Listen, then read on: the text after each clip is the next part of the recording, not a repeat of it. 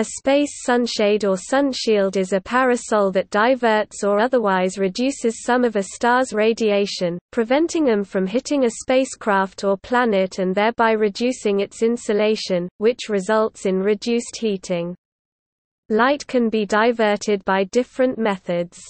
First proposed in 1989, the original space sunshade concept involves putting a large occulting disk, or technology of equivalent purpose at the L1 gravitation point, Lagrangian point between the Earth and Sun. A sunshade is of particular interest as a climate engineering method for mitigating global warming through solar radiation management. Heightened interest in such projects reflects the concern that internationally negotiated reductions in carbon emissions may be insufficient to stem climate change. Sunshades could also be used to produce space solar power, acting as solar power satellites. Proposed shade designs include a single-piece shade and a shade made by a great number of small objects.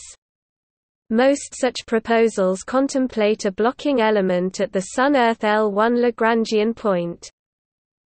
In 1989, James Early proposed a space-based sunshade to divert sunlight at the planetary level. His design involved making a large glass 2,000 km occulter from lunar material and placing at the L1 point. Issues included the large amount of material needed to make the disk and also the energy to launch it to its orbit.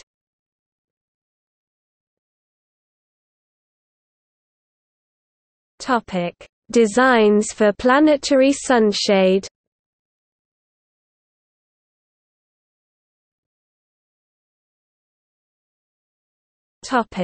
Cloud of small spacecraft. One proposed sunshade would be composed of 16 trillion small disks at the Sun-Earth L1 Lagrangian point, 1.5 million km above Earth.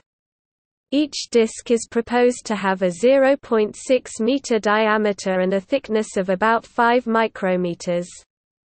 The mass of each disk would be about a gram, adding up to a total of almost 20 million tons.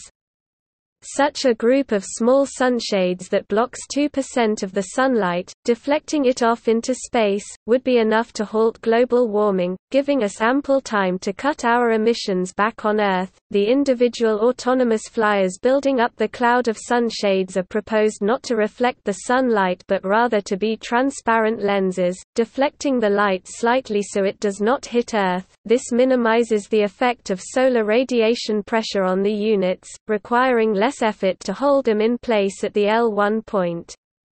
An optical prototype has been constructed by Roger Angell with funding from NIAC. The remaining solar pressure and the fact that the L1 point is one of unstable equilibrium, easily disturbed by the wobble of the Earth due to gravitational effects from the Moon, requires the small autonomous flyers to be capable of maneuvering themselves to hold position.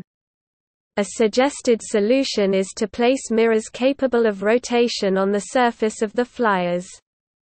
By using the solar radiation pressure on the mirrors as solar sails and tilting them in the right direction, the flyer will be capable of altering its speed and direction to keep in position. Such a group of sunshades would need to occupy an area of about 3.8 million square kilometers if placed at the L1 point. The deployment of the flyers is an issue that requires reusable rockets. With 100 T-LEO booster, a single launch per day would allow to release the required number of sails within 20 years. Even so, it would still take years to launch enough of the disks into orbit to have any effect. This means a long lead time. Roger Angell of the University of Arizona presented the idea for a sunshade at the U.S. National Academy of Sciences in April 2006 and won a NASA Institute for Advanced Concepts grant for further research in July 2006. Creating this sunshade in space was estimated to cost in excess of $130 billion over 20 years with an estimated lifetime of 50 to 100 years. thus leading Professor Angel to conclude that he sunshade is no substitute for developing renewable energy, the only permanent solution.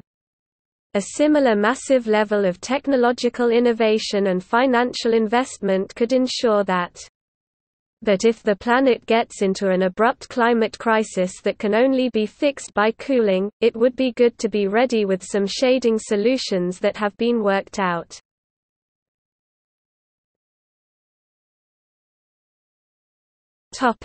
One Fresnel lens. Several authors have proposed dispersing light before it reaches the Earth by putting a very large lens in space, perhaps at the L1 point between the Earth and the Sun. This plan was proposed in 1989 by J. T. Early. In 2004, physicist and science fiction author Gregory Benford calculated that a concave rotating Fresnel lens 1,000 km across, yet only a few millimeters thick, floating in space at the L1 point, would reduce the solar energy reaching the Earth by approximately 0.5% to 1%. The cost of such a lens has been disputed. At a science fiction convention in 2004, Benford estimated that it would cost about $10 billion up front, and another $10 billion in supportive cost during its lifespan.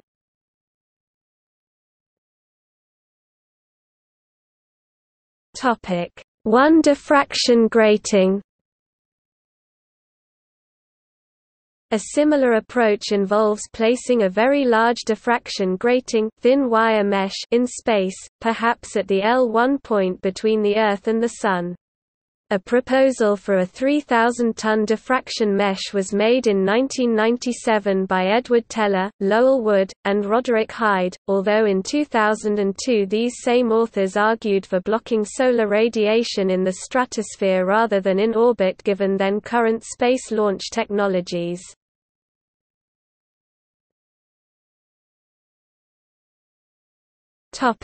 Spacecraft sunshades. The James Webb Space Telescope (JWST) infrared telescope has a layered sunshade to keep the telescope cold.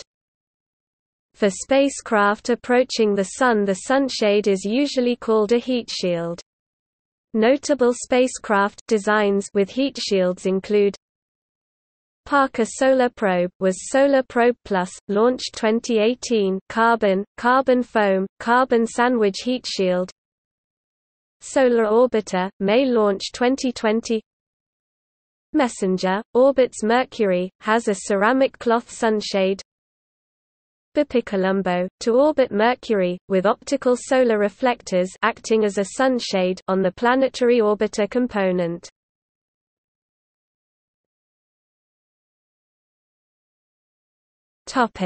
See also: Solar sail, Space-based solar power, Starshade, an occulter for astronomy, Space mirror, geoengineering, Sunshield, JWST, Spacecraft thermal control, spacecraft design related article about managing heat on spacecraft.